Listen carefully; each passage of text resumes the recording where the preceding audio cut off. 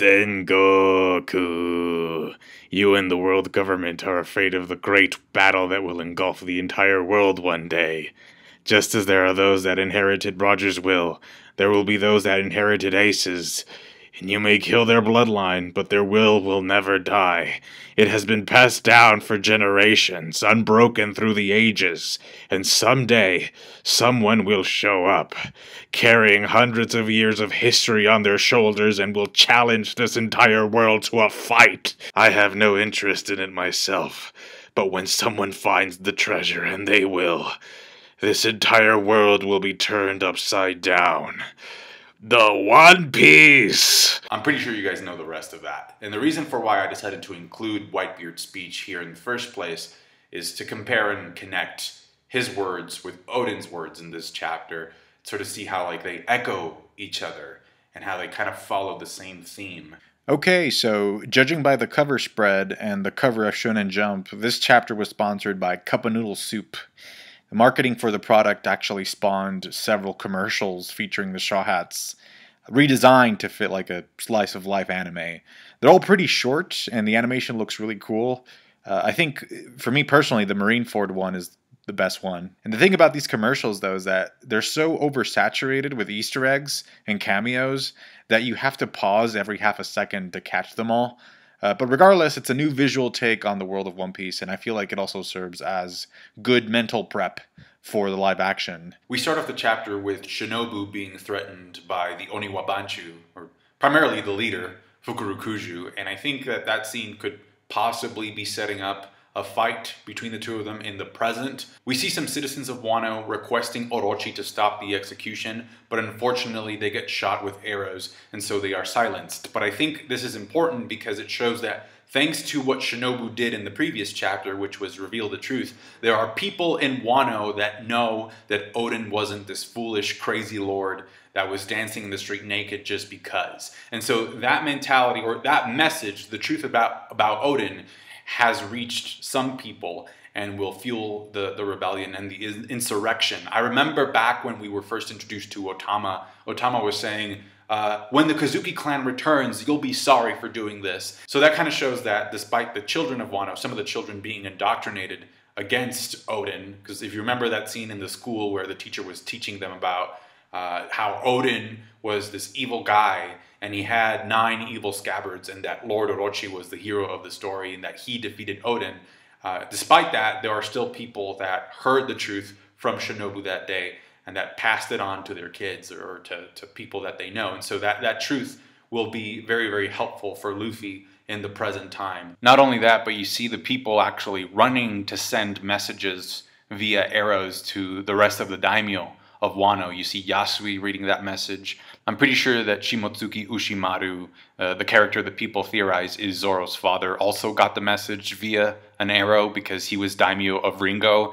And so we know that eventually he dies after Oden dies because he refuses to bow down to Orochi, or to, I guess, bend the knee. But in that panel where you see Yasui reading the message, you see a character that is wearing the same kind of emblem, the two-sworded crest on his shirt, on his clothing, as Koshiro does. Apparently the boiling oil in the pot surpassed 700 degrees, which, just to give you an idea, that's like the low end of the temperature of lava coming out of a volcano. I know this probably must have sucked for Oden, but I really liked the banter of the Scabbards when they're on top of the plank. Like, there's this part where a citizen says, like, "Thank you for protecting us, Lord Oden," and then the Scabbards are like, "Oh, now they care. Wow." So Oden starts talking about preparing Wano for the coming of Joy Boy. And if you notice, Orochi, like, he hears this, but he doesn't understand what Oden is talking about. There's a little panel with Orochi and Kaido, and Orochi's like, what is he on about? What's he talking about? But Kaido stays silent. We just see him like looking at it like, huh? And he has a question mark. So I think this is the reason, this is how Kaido finds out about Oden knowing about Laugh Tale. And I think this is why he eventually ends up persecuting and chasing after the Scabbards. Oden says this, he says, long, long ago, the ones responsible for closing this nation to the rest of the world were the Kozuki clan, and it was to protect Wano from a great external power. I already talked about what I think happened and what I think Oden is referring to, but just in case, I'll just give you a brief rundown. So after the Void Century, the people that belonged to Joy Boy's kingdom, right, or the people of the D clan, if you will, they left behind a message, or messages with the truth about what happened during the Void Century. And this record, or these messages, are known as the poneglyphs, right? And the poneglyphs were written by the Kozuki clan. They were the ones who were able to inscribe the messages in those blocks of whatever material they're made of. But the point here is that the world government, after the Void Century, they found out about the existence of the poneglyphs. And since you can't really destroy the poneglyphs, what you can do is try to destroy the people that can read them, right? Which is why Robin's O'Hara, the entire island was blown to bits. But the Kozuki clan was the one who invented, that language and inscribed those poneglyphs. So what the world government did, I think, was that they went to the Kozuki clan and they said, you have two options. Either you isolate yourself from the rest of the world so that nobody ever finds out what these things say, right? Or we destroy you. So Imu, or the Gorosei, probably paid a visit to the leader of the Kozuki clan and said something like, threatened the leader of the Kozuki clan by saying, if you like living in this happy land of Wano, then you better cut yourself off from the rest of the world. Because if people learn the secrets of the Kozuki clan, of your clan, and they learn how to read the poneglyphs, then they're going to get to Laugh Tale. And if they find the truth, they're going to want to overthrow us, and that's going to cause a war. Just like Whitebeard said, right? And in fact, this chapter kind of confirms a feeling or an assumption that I've had for a very long time, which is that the world government has an ace up its sleeve. It has to have some kind of force, whether it be a weapon or a character that is so powerful, that is so broken and OP, that it can compete with the Yonko and with the ancient weapons. And here's why. If you remember, when Roger was on his way to Laugh Tale, he asked Madame Shirley, when is the princess, the mermaid princess, going to be born? When is Poseidon going to be born? And she's like, you're going to have to wait, right? Poseidon is an ancient weapon. We know that the blueprints for Pluton, Frankie burned them in Aeneas Lobby. So it's not like the government has access to the mermaid princess or Pluton. And if they don't have access to those two, I don't see how they would have access to Uranus. And so with that in mind, remember that Roger told Rayleigh after they went to Laugh Tale, I guess we were too early, right? Because they were waiting for the awakening of these ancient weapons.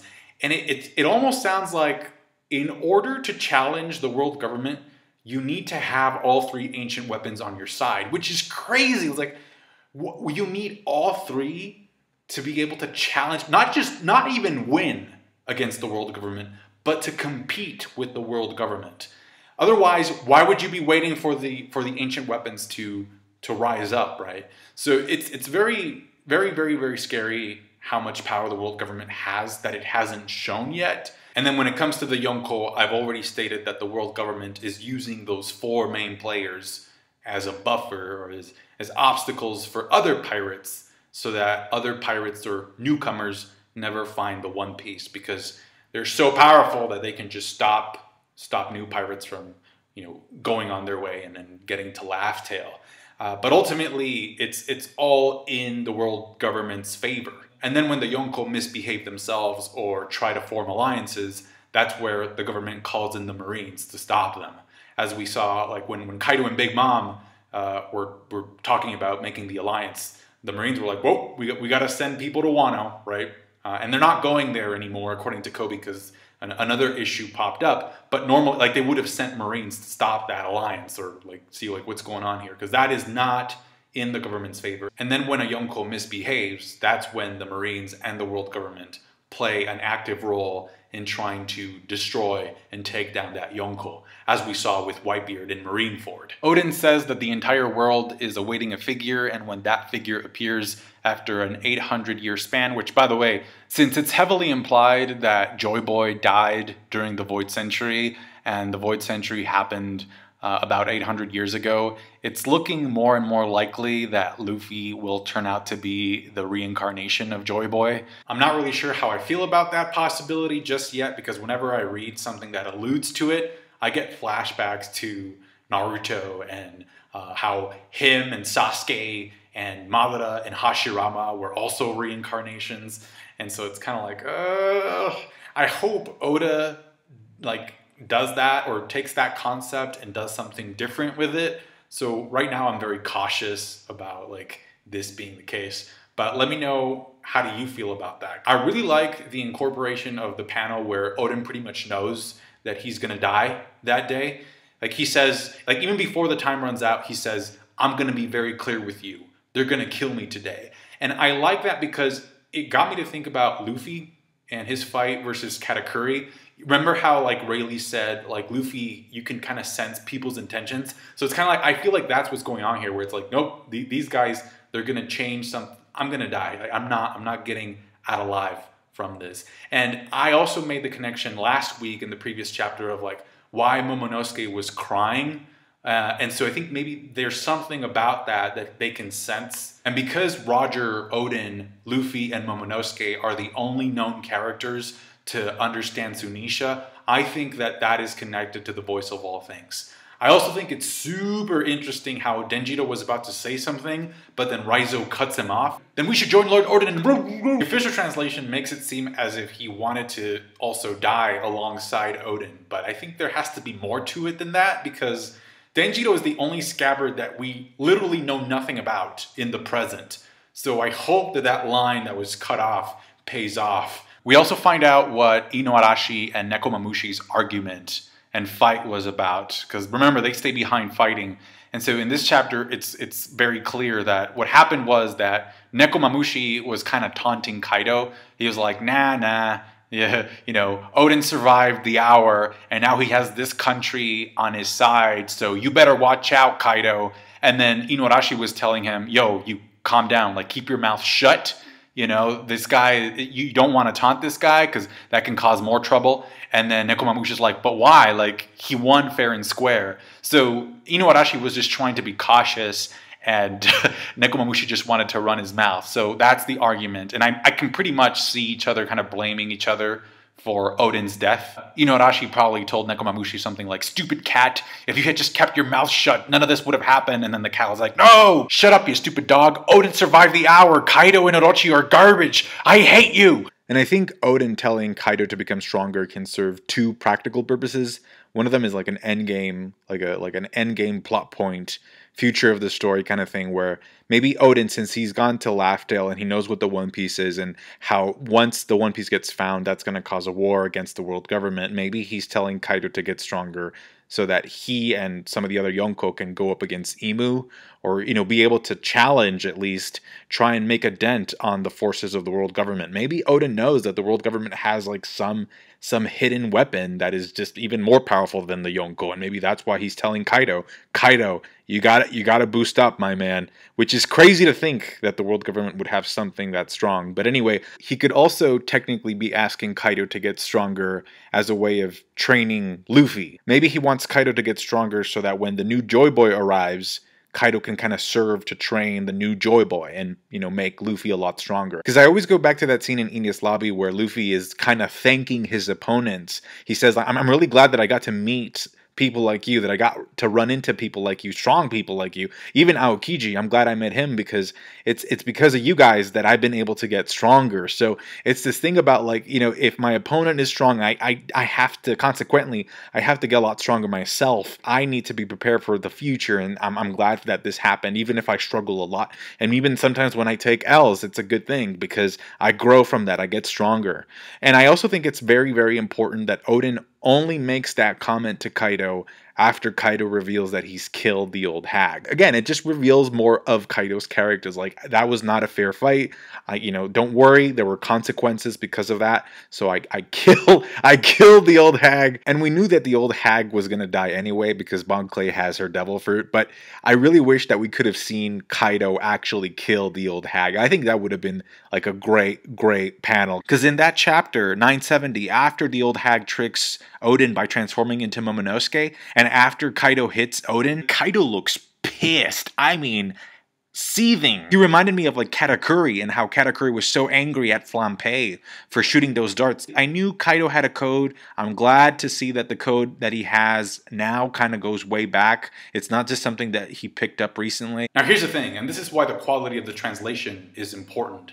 Because in the official translation, Kaido never says, I killed the old hag. He says, I had her killed, which means that somebody else did the killing. Here's the thing. I like the idea of Kaido saying, I was the one who killed the old hag better, but at the end of the day, it's not about what I like. It's about what is the most accurate translation.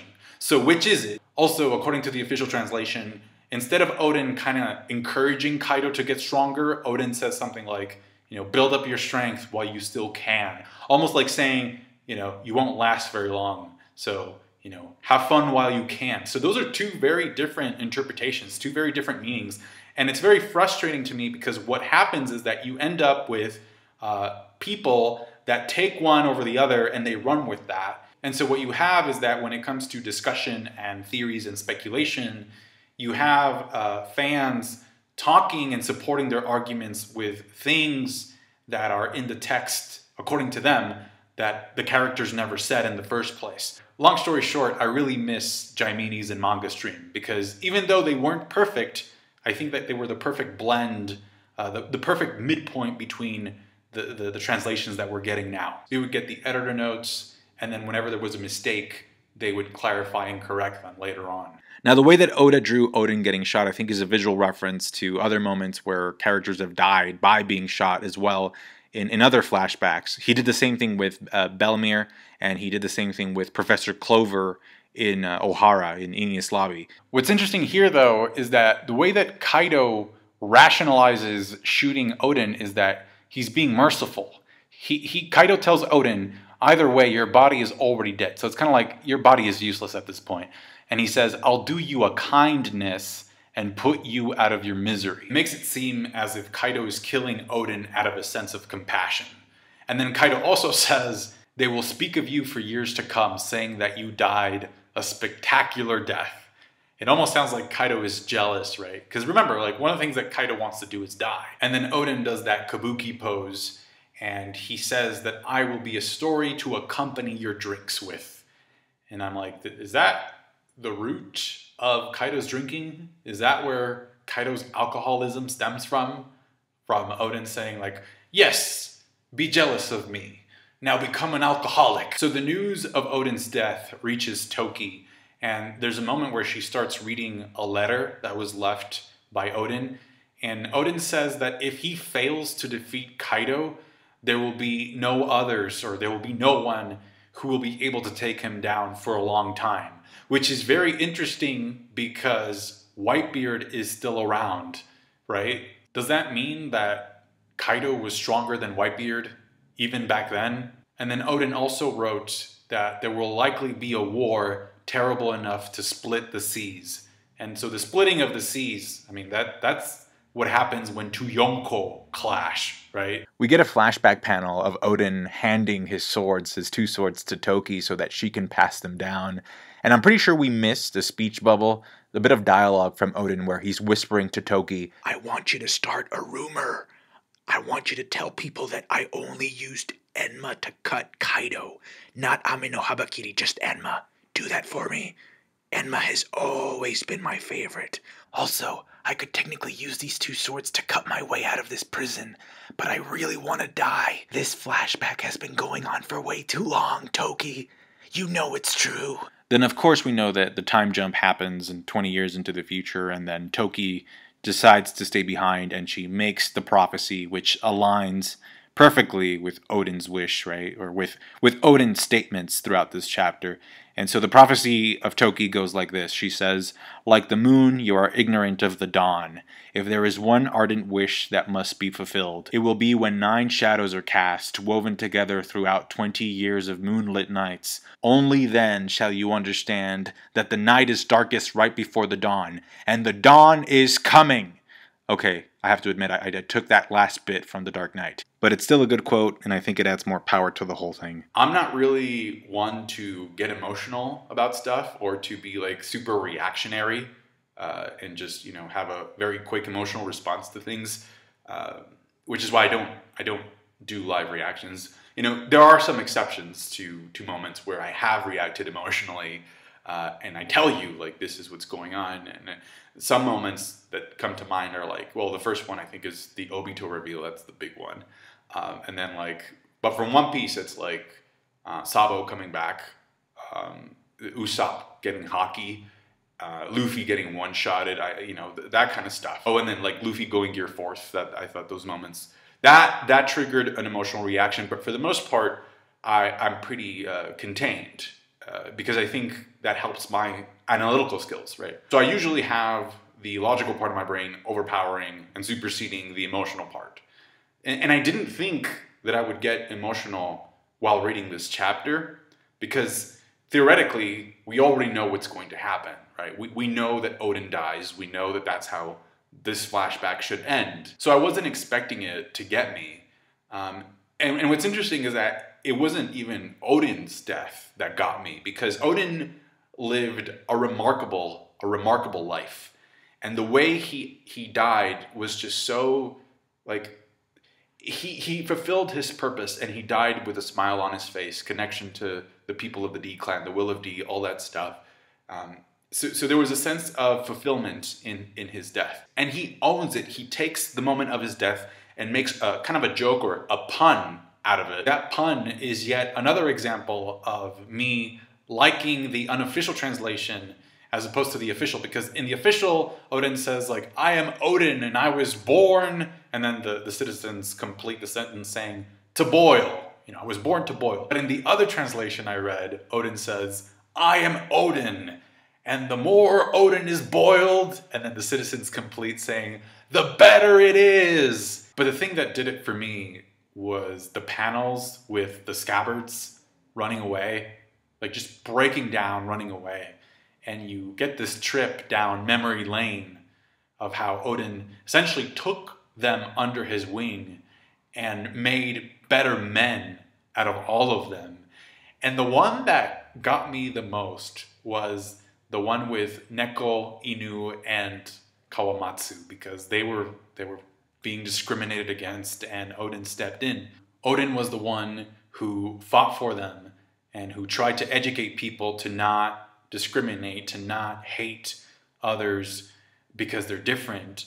And you can see it in their face as they're running away. Like they know that's gone.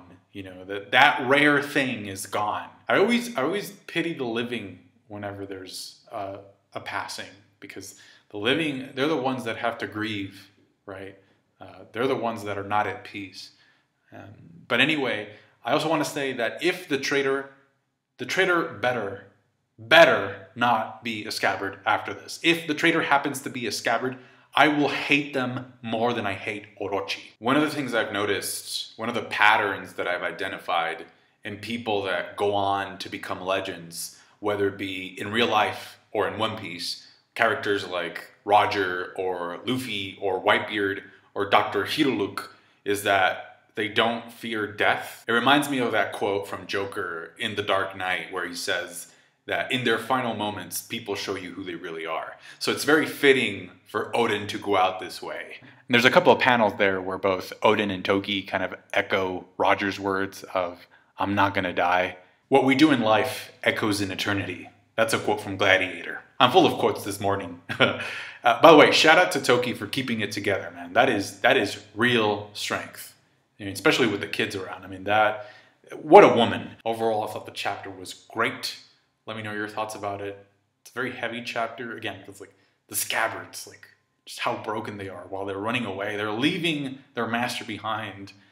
You know, the person responsible for making them better people died in this chapter, and he died with a smile. But the fight's not over. The fight continues 20 years into the future. Thank you so much for watching. I'll catch you then. Take care. Bye.